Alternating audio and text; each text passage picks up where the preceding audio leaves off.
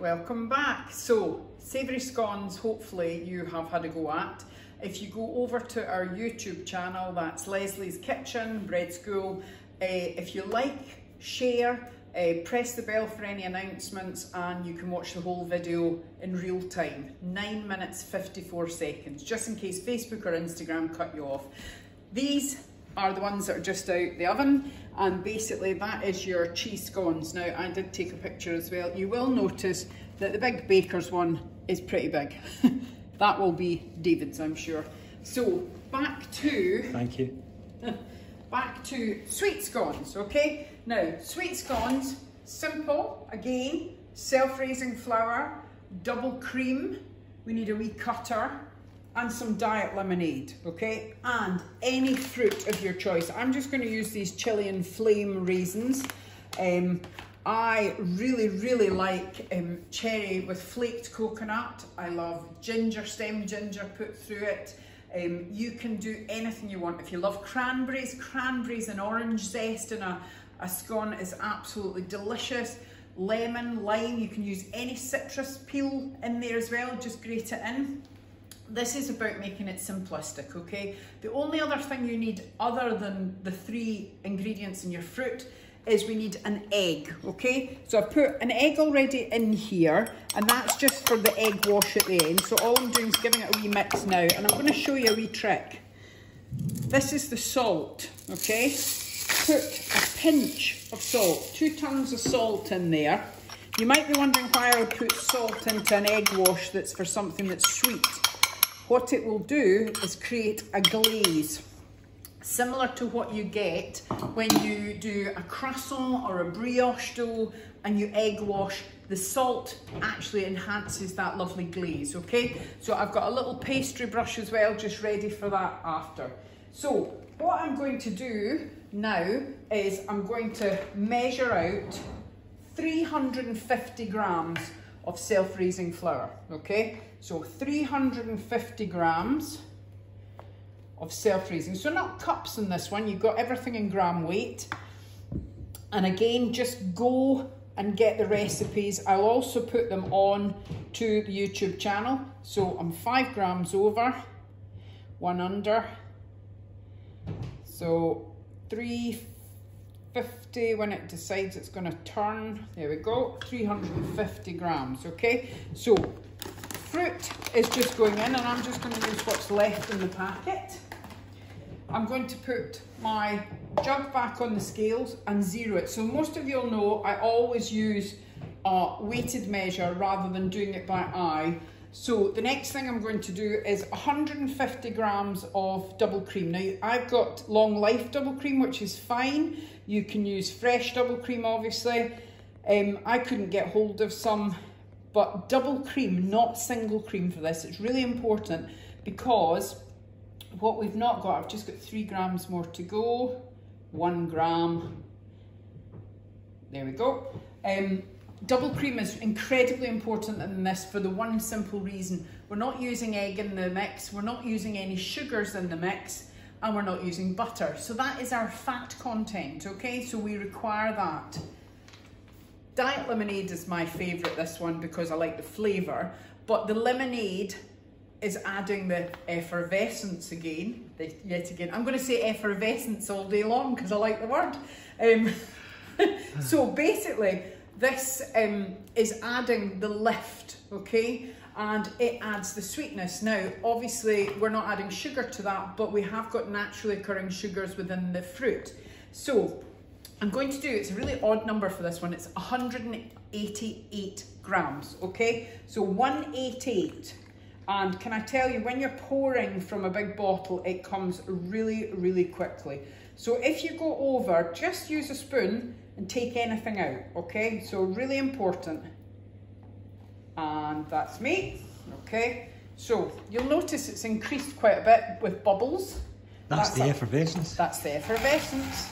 So I've got my Swedish dough hook again, but you can have a wooden spoon. And all I'm gonna do is just pour it in, okay? And then same as I did with the savoury scones. Now you might notice this one can sometimes be a little bit more liquidy. It hopefully isn't too wet, but you'll see this one's a little wetter than the cheese. The cheese tends to suck up a little bit.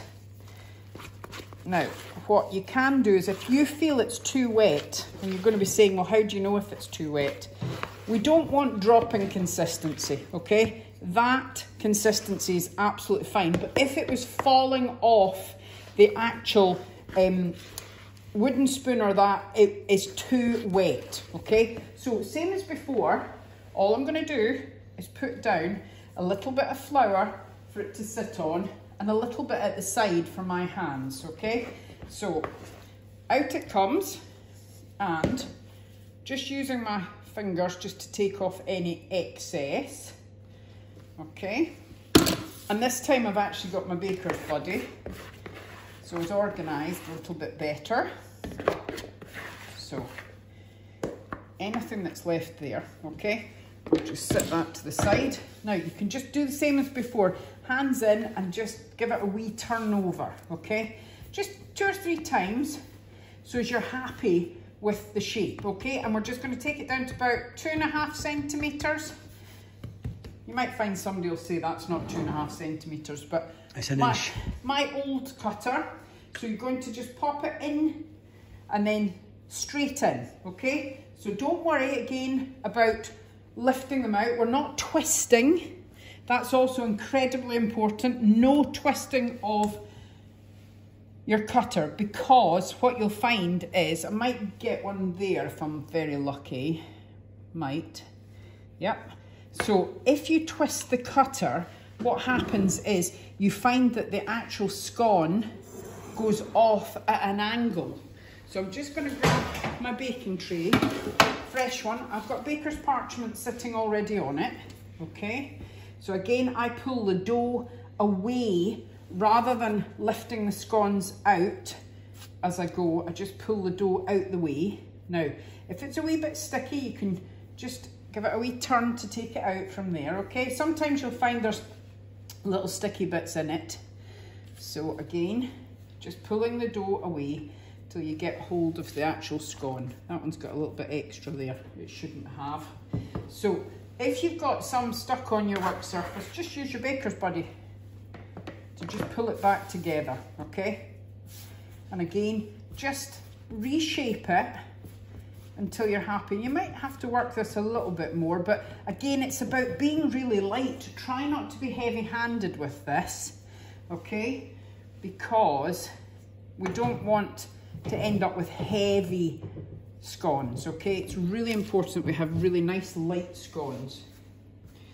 Now, again, just possibly get maybe 1 or 2 more out of this.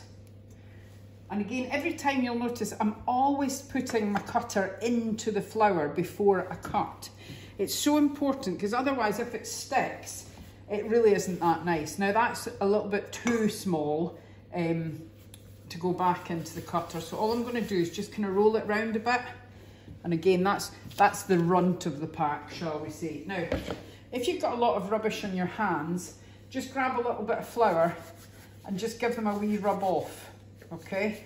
So again, you can just rub anything that's on your hands off before you go to doing the next stage. So all I'm going to do is just throw everything that's a bit messy at the moment. So I'll just clear that out the way so you can see everything, okay? And I'm just going to bring that back here. Now, my egg wash with my little pastry brush, and you're just going to put it across the top. Now, some people like to go down the edges. I find if you go down the edges, sometimes that also can change the scone's direction. So I just always just paint the top. Now, I would sometimes put pearl sugar on the top. That is the Italian sugar. Not today. Not today though, I'm afraid, because we've got none left, because it's all been sucked up off the floor. So you can do that, which just adds this lovely little bit of crunch to the top. But today it's just a little egg wash.